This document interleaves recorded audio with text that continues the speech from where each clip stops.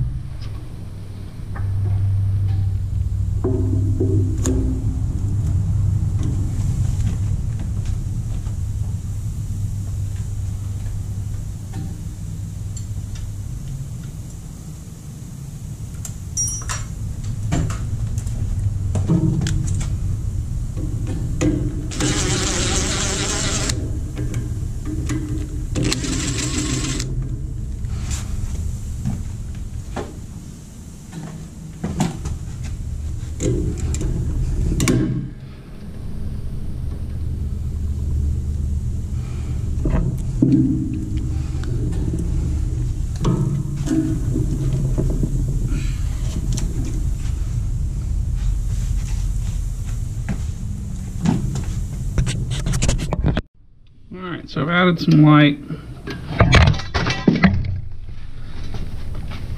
It's magnetic, but there's not a lot to be magnetic with, so I'm going to clamp it here.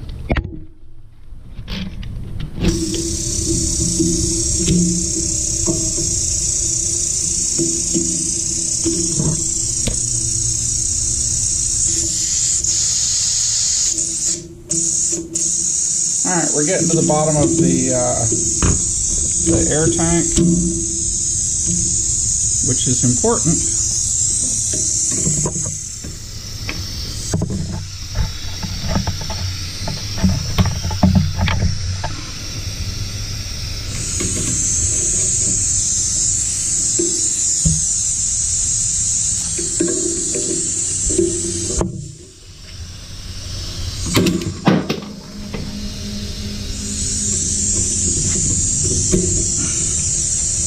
So one of the challenges here is I have trouble getting in here.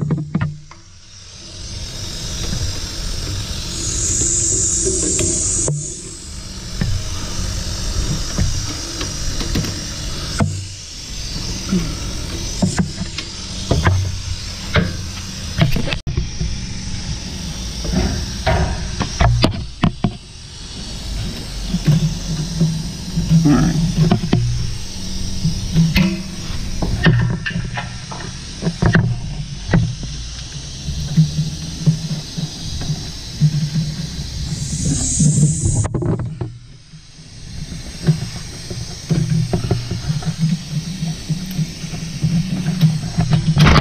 There we go.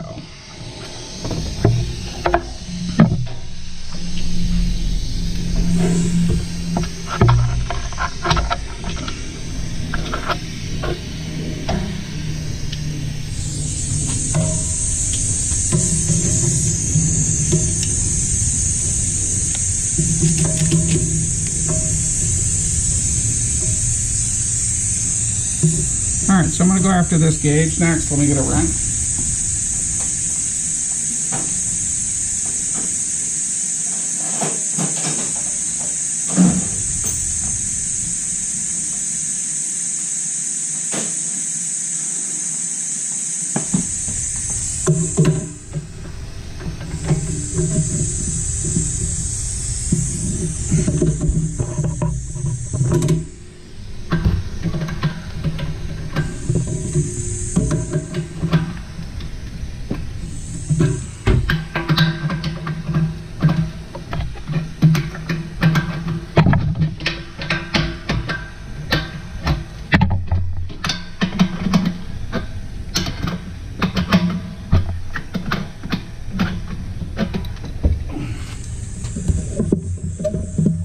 probably get a little puff of air coming out of here.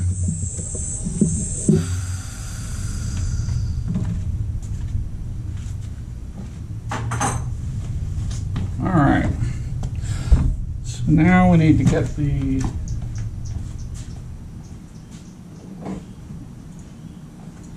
cable out for the motor.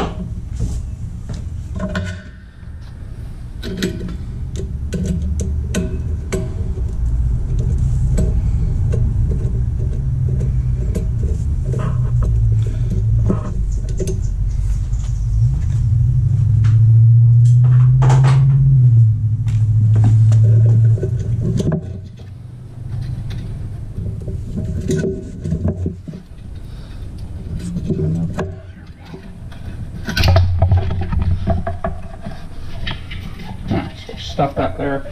There is another little fitting here that needs to come out. It's a pressure fitting for the bleed valve.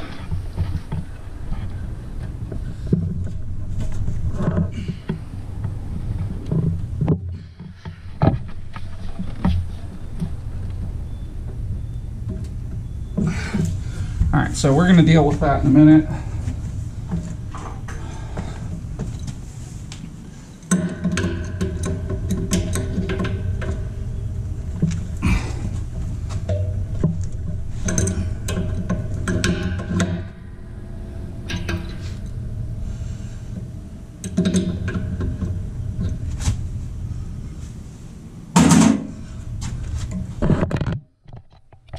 So the unloader valve comes to this push to connect fitting right here, and so we're going to get this undone now.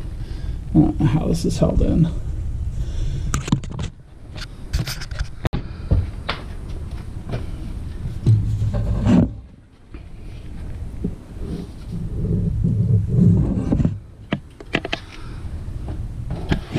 So normally the way this works is you push in on the fitting and you pull out on the hose at the same time.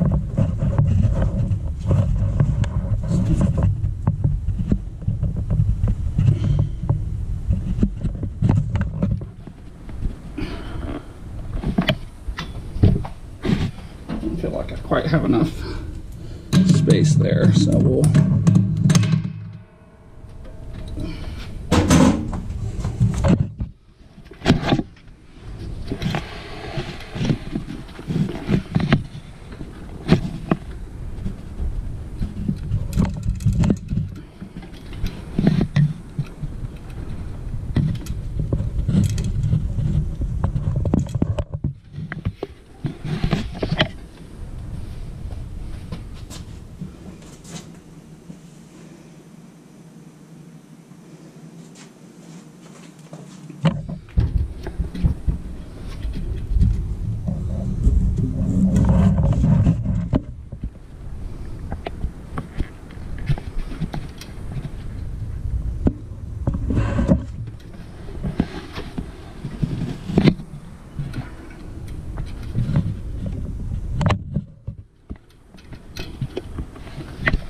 So I don't believe we need that fitting again. So the other way you do this, just come in here like this and break it off. And now that fitting's loose.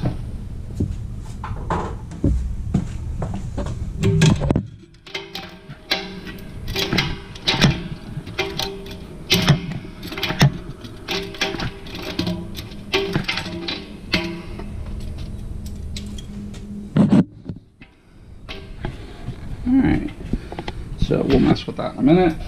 Send this to recycling. And what's wrong with this is these contacts here just simply go bad and they stop functioning.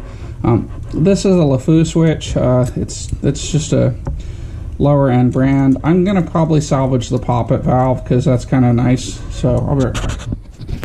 All right, so now let's work on this. So normally you push in on these and that pops off, and now we can throw this away. So this is the new switch, and what's different about it, so it has an unloader, but it doesn't have a port for a pressure gauge. So no big deal. I'll add one. So this will go like this, and then that gives us a port here, and this that we took out should go in, yeah, because all this stuff's 1/4 inch. So we'll recreate exactly what was there. Now this switch is a lot more expensive, but this is a Square D Telemechanique, so it's an industrial switch. This is not, still probably made in China because everything else is made there with slave labor. But, oh sorry, we shouldn't call it slave, it's forced. But anyway, this is what we're going to use. And so we'll undo this, and this should give us the cover.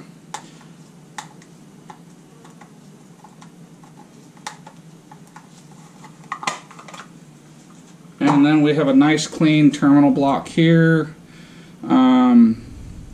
And we have exposed contacts where we can see them, so we can see they're decent. We can actually clean them if we needed to.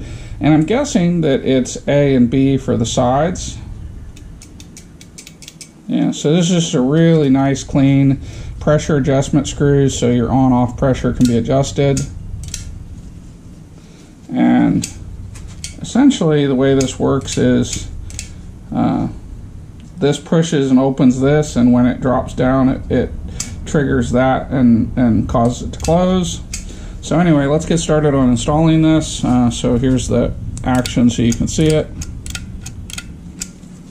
And I don't have clamps, so one of them will be able to reuse. I'll either salvage one or install another one. I have a gazillion of these things. So anyway, let's get started on the installation.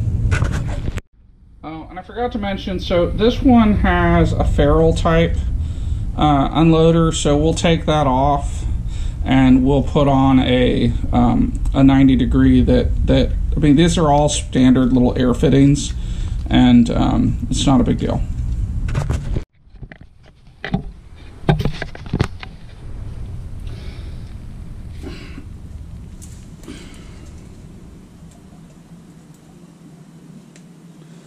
All right, so you can use Teflon tape, but Teflon paste is a superior alternative in my opinion. So that's Teflon paste.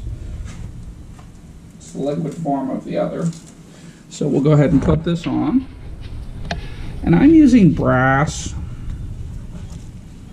which is not that expensive. Steel is cheaper, but in my opinion brass is better. And Teflon tape versus Teflon paste is the same thing. So Teflon tape is cheaper,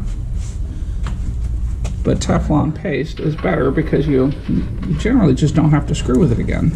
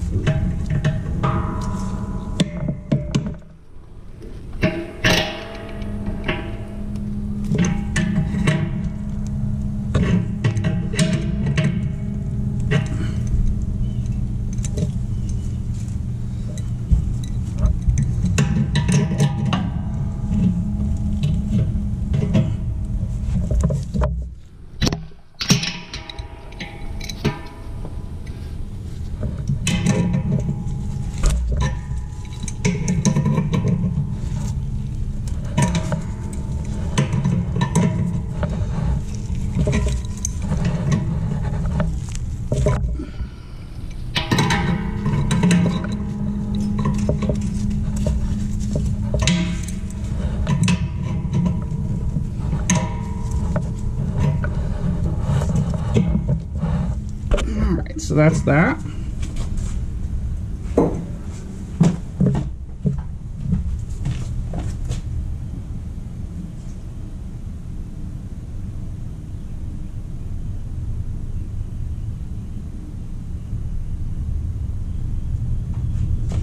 Now, when you work with a gauge, you want to be careful not to get it in the hole, because if you do, yeah, your gauge isn't going to work right.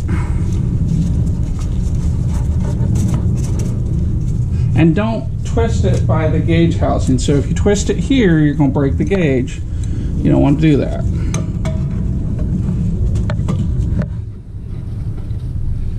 If the manufacturers could make it that strong, they would, and they don't, and that's why they've left you some metal on the outside.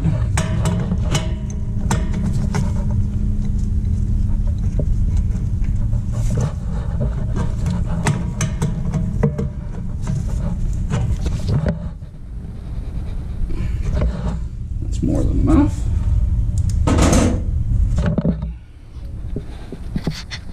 Alright, so we're going to pull this off and throw that in recycling.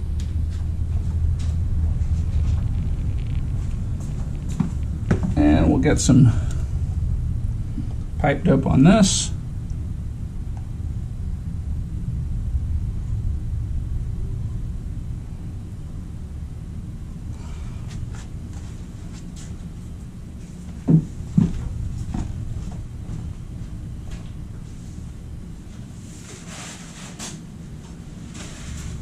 Now, if you get it where you don't want it, it's not the end of the world. You just wipe it off.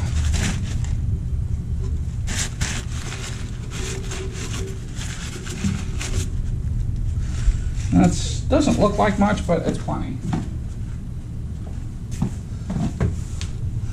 Yeah, I'm going to add a little bit more.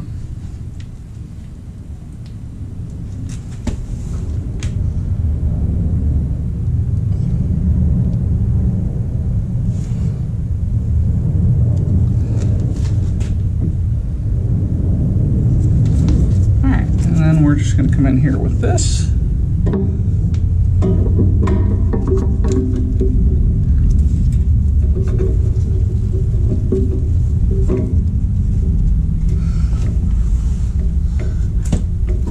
Alright, so we're having problems with this piece, so we're going to go ahead and remove the ferrule and see if we can get on here. A side-mounted unit would have been better. Alright, so might have to redo this.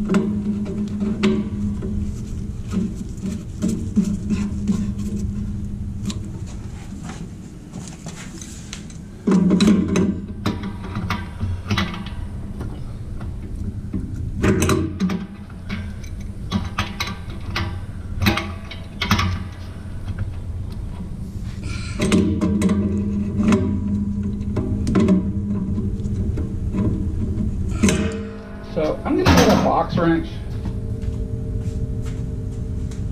I think it's a 5/8. We'll see here.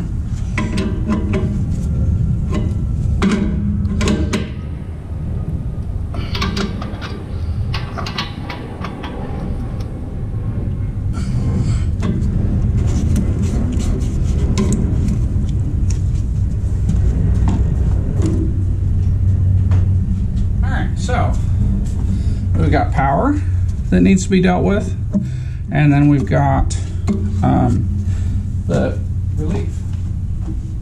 Let me find the relief fitting and I'll be right back. Alright, so we're going to go ahead and put this back together. I don't have the fitting I need, so I had to order it. It'll be in eventually.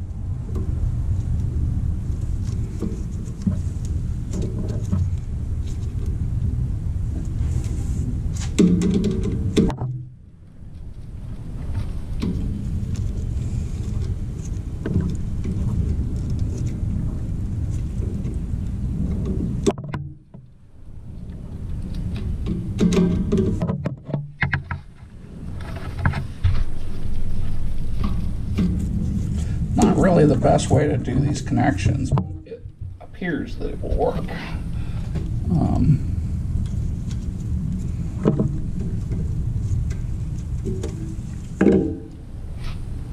Let me get a clamp for that. Alright, so we got this.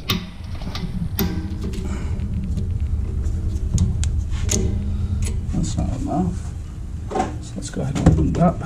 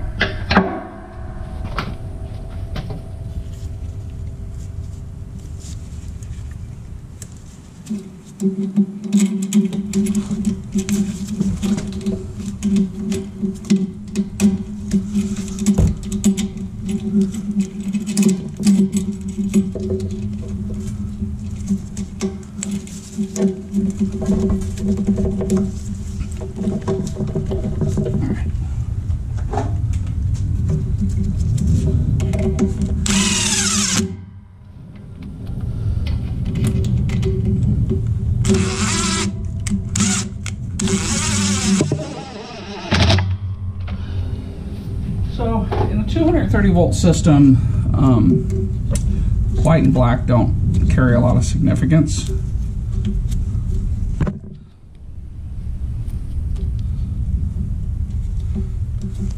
And unfortunately, copper tends to work harden over time. So it's being obstinate, to put it nicely. This is one of the disadvantages of solid copper wiring. Or any copper wiring, to be honest. Let's see if we can get this. You know, you guys can back off. I need to be able to get in here.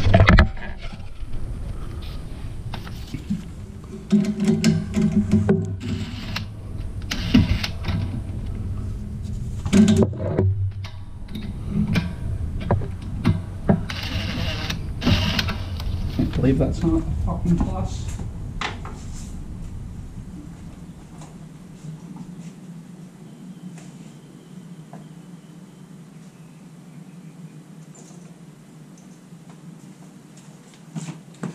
You would think that they would standardize, but you know, Schneider is not what it used to be. Square D used to be top of the line, and now it's actually dirt. I'm increasingly thinking that they're trash.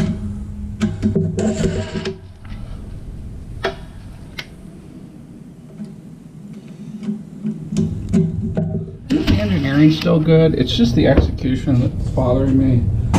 Square D has become obsessed with cheap.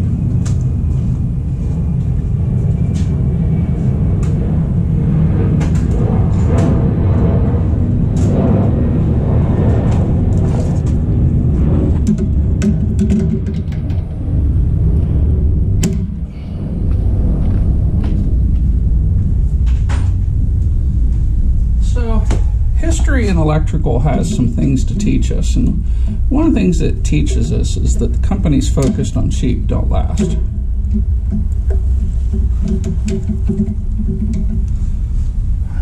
just have to move this compressor, which is frustrating.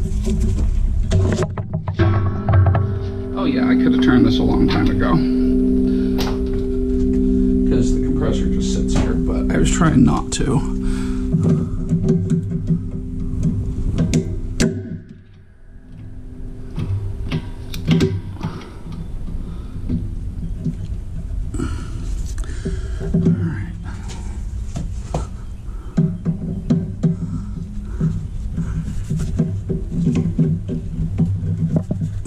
Well, it's just a ground wire, that's good enough.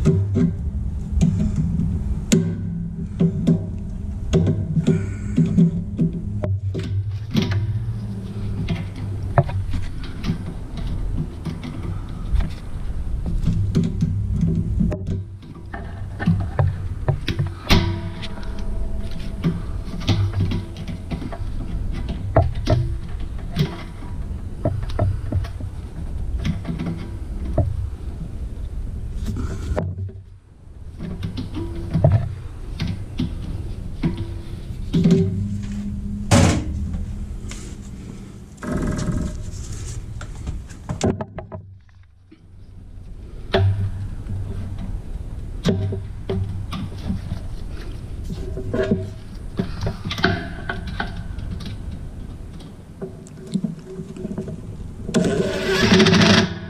we go.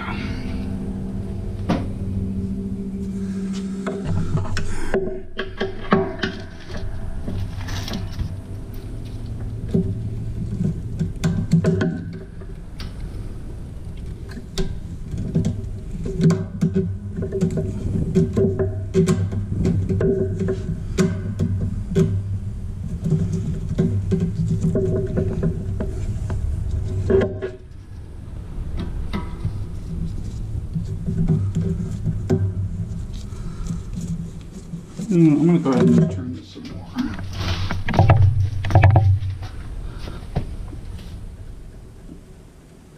Yep, nope, they're the kind of terminals I think they are.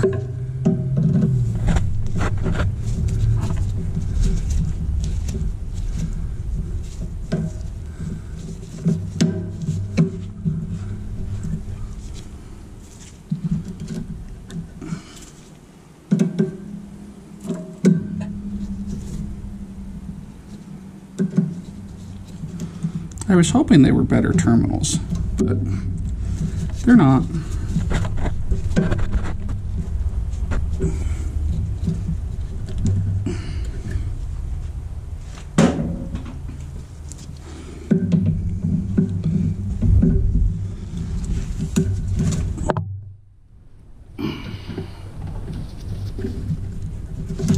Well, I guess that'll work. Let me go get the cover for it and see if we can get that on there. Alright, so I think that's going to work. The cover needs to stay off until we get it running because I need to adjust it and check the pressures. But these are done. Alright, so it's going to stay apart until I get the adapter for this and get this on, and then I can test the pressures. If I was fired up right now, it would just leak, so I'm not going to do that. And that's all for now. I guess I'll clean this mess out from under here. But there's not a whole lot else to do at this point. That's not routine shop maintenance, and that's not worth filming. Thanks for watching. Hope you enjoyed today's video.